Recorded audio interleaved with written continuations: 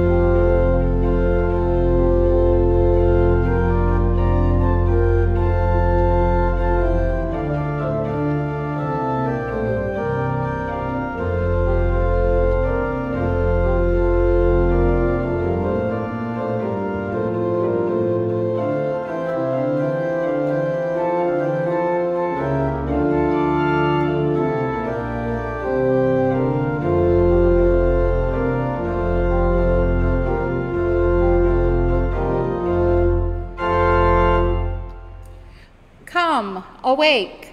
The light of God is breaking through the darkness. We bless the light and unyielding sign of hope in times of trouble. Do not fear. The love of Christ opens up a space of respite and peace for us. We bless this place, the sanctuary of rest. Delight in the gifts of the Spirit, who sets a table of welcome for all. Surely goodness and mercy have found us here in the house of our Lord, the God of love. Let us join together in prayer. Come, Lord, be light for our path and a lamp in our darkness. Come, Lord, fill our days with song and our nights with blessing. Come, Lord, deepen our prayers for others and quicken our steps to do justice. Come, Lord, enlighten our worship and bless us with peace. Amen.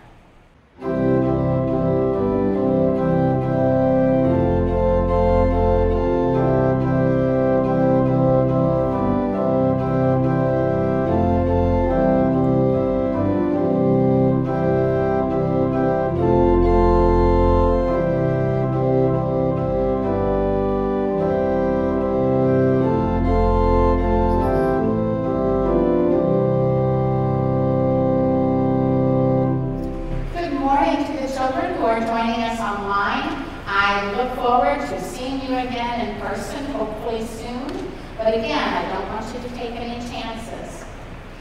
Well, have you ever been in the middle of a thunderstorm at home and the lights go out? And sometimes that can be very scary. But your parents probably either lit a candle so you would have some light, or they used a little flashlight. And that way you could see in the darkness. And you might have even been surprised at how much light that candle or that flashlight gave off when it was darkness all around you. Well, there are other ways to get light into our lives besides the actual light of the flashlight or the candle. The Bible tells us that God's Word, Scripture, is a lamp for our feet, a light for our path. And that's why I have a special lamp burning, to remind us of that. And as we study the Bible and as we learn more about Scripture, what we learn lights our path as we grow up.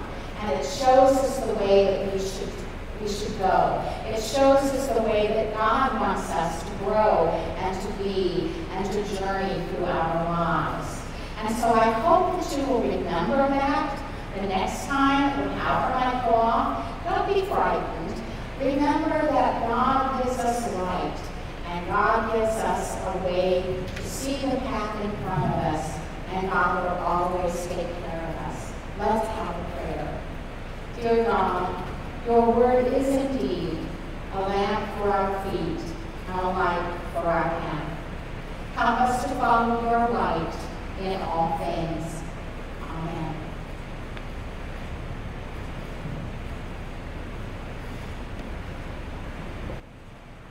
As we gather together in prayer, I would draw your attention to the names that are listed in your order of service. Let us pray to God.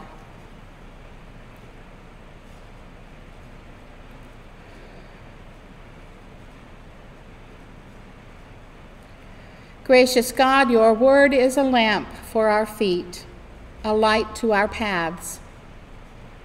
You are the fountain of all wisdom, the life source from whom we learn about all that is good and pure and merciful and compassionate. Thank you for the example of your Son, who in all things modeled peacemaking, love for others, and the wisdom that comes from walking rightly with you. Just as people were drawn to him, we draw near to you, wanting to know you, to experience your presence in transforming ways, and to be renewed by your Spirit. We open ourselves to you. Do your holy work in us, healing us, correcting us, comforting us, and encouraging us.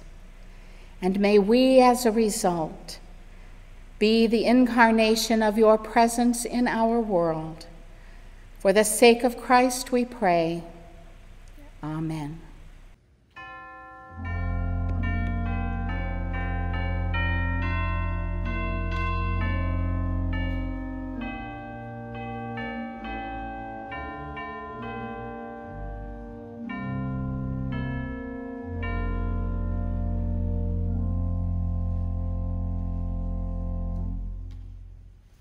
This is the time in our worship when we would normally collect our offering.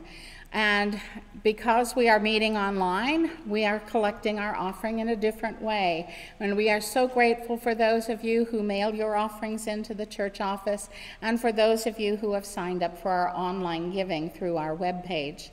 We continue to give thanks for you and to bless you for remembering the church and our mission together. Let us pray. God, only wise, accept our offerings, the fruit of our labor and lives, in obedience of our faith, through Jesus Christ, to whom be the glory forever. Amen.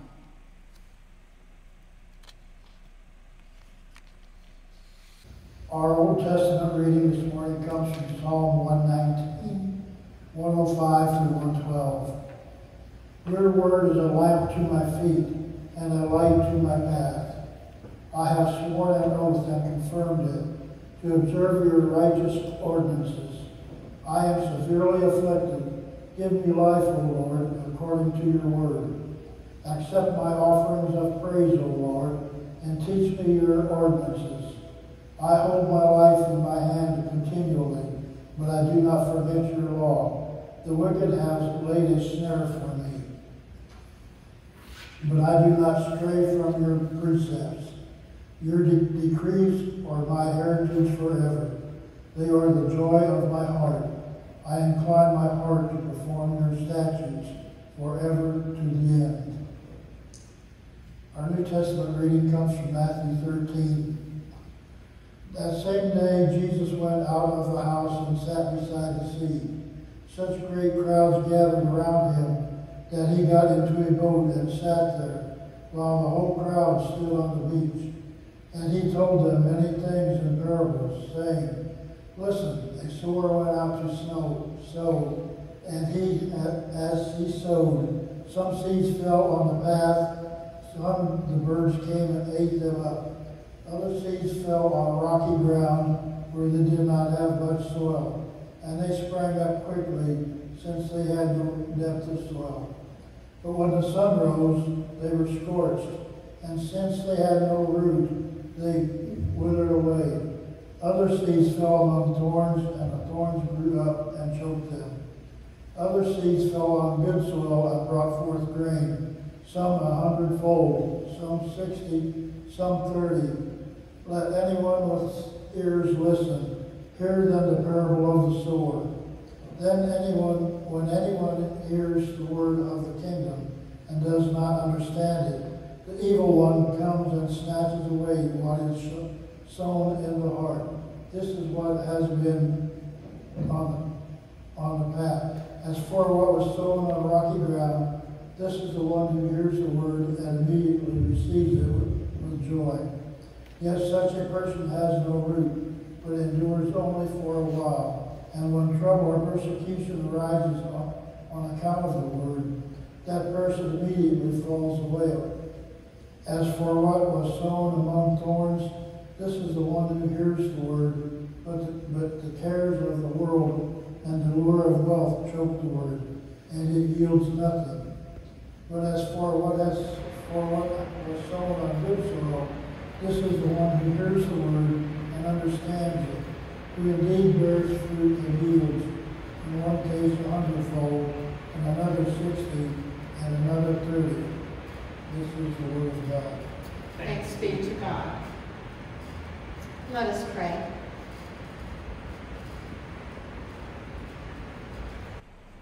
And may the words of my mouth and the meditations of all our hearts be truly acceptable in your sight, O Lord, our rock and redeemer. Amen. 80-year-old John went on to his annual checkup, and the doctor asked him if he was still getting up in the middle of the night and going to the bathroom. And he replied, yes, but the Lord has made it much better for me. He turns on the light when I go in, and he turns off the light when I'm done. And the doctor replied, really? And about an hour after that, the doctor called John's wife just to fill her in and let her know. And he looks fine, the doctor said. But he said that God is making it better for him to go to the bathroom in the middle of the night. He said that God turns the light on and off for him.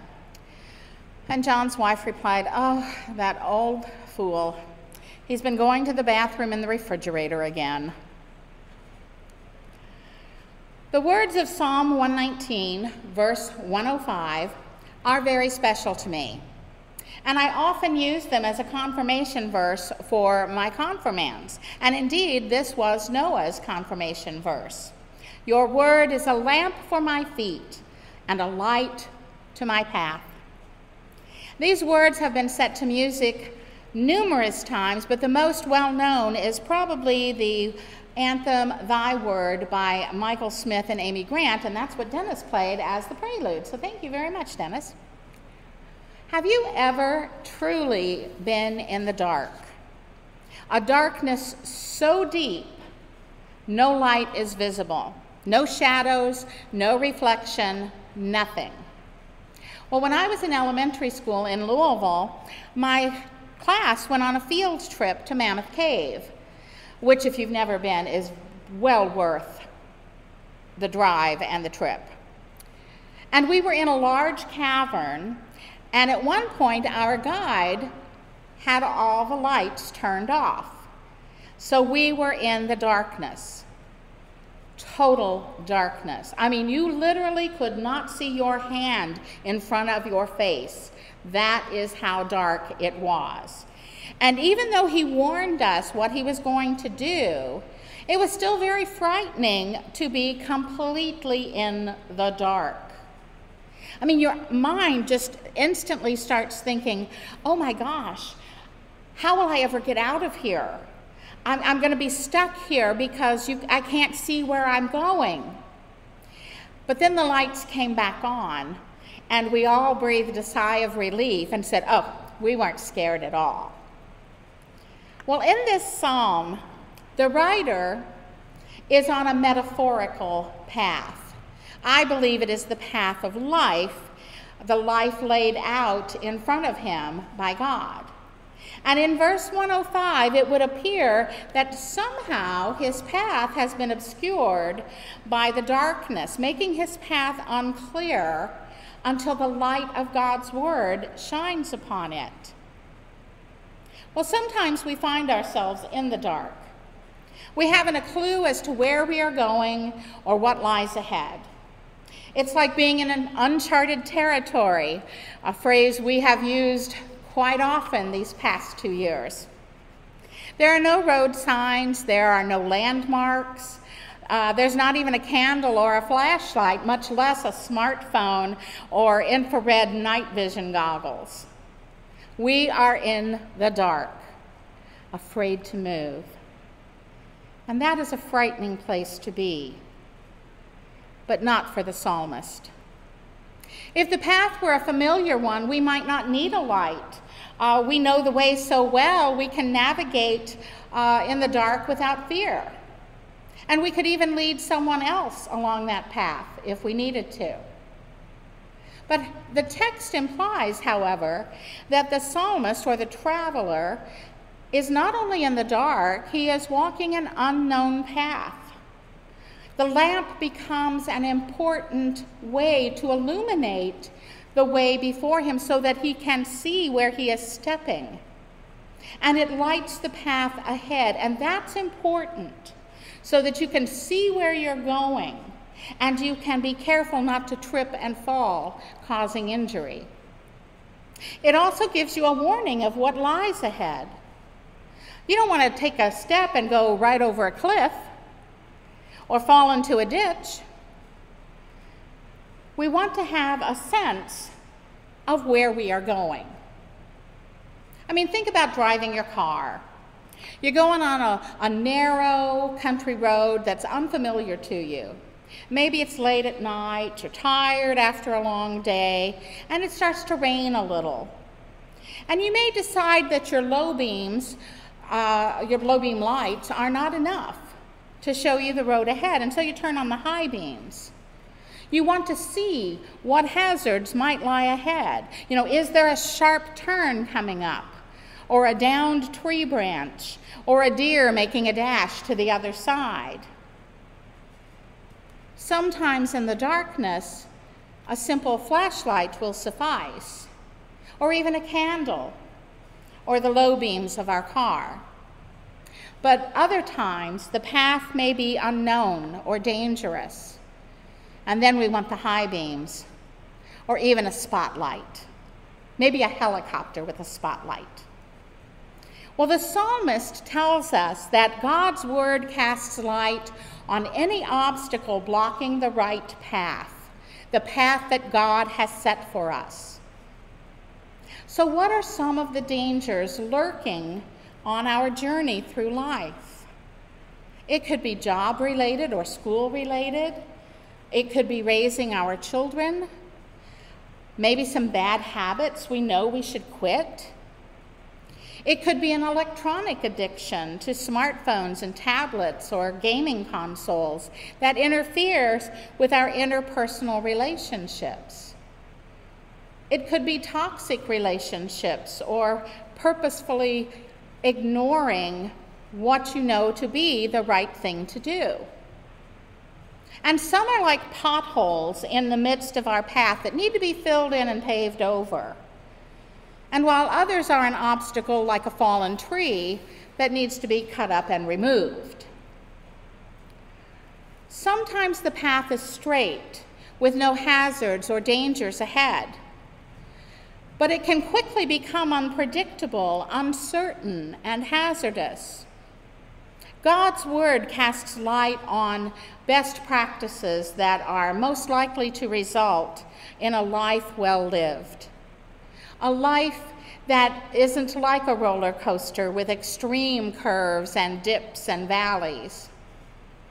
When God's word casts the high beams on our paths, we will see that a well-lived life is one that is given in service to others, in which words are used to encourage, in which self-denial is a good thing, in which we are outrageously kind and generous, in which we try to make life less difficult for others, in which we work for justice and peace, in which we show mercy, in which we practice religious, spiritual piety, and in which we are grateful for the smallest of blessings.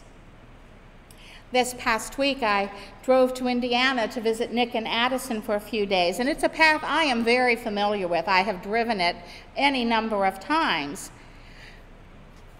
And I have yet to ever see so many work zones, and the truck travel was triple the normal amount. So it was an interesting drive, to say the least. But it was a reminder that our lives are not built overnight. Life itself is a journey, and sometimes we have to put up the orange cones and work on it. God's word helps us to build and to mend and grow along the way. If you are walking in the dark, you need to keep the light training on the path ahead. You can't shine it on the side bushes or the trees overhead. You need to focus on the path you are traveling. God's word is given to us as a lamp for our feet, a light for our path. It's also an internal guidance system helping us to follow the right path. No matter how much darkness may envelop our lives, the light of God's word will shine through, reminding us that in Christ we are children of the light, and the light shines in the darkness, and the darkness shall never overcome it. In the name of the Father, and the Son, and the Holy Spirit. Amen. As we leave our worship, may the word of God light our path and illumine our way. And may God's Spirit empower us to be a light for others. In the name of the triune God, Creator, Redeemer, and Sustainer. Amen. Let us join together in the Lord's Prayer. Our Father, who art in heaven, hallowed be thy name. Thy kingdom come, thy will be done, on earth as it is in heaven.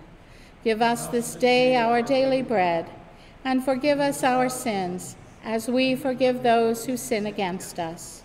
And lead us not into temptation, but deliver us from evil.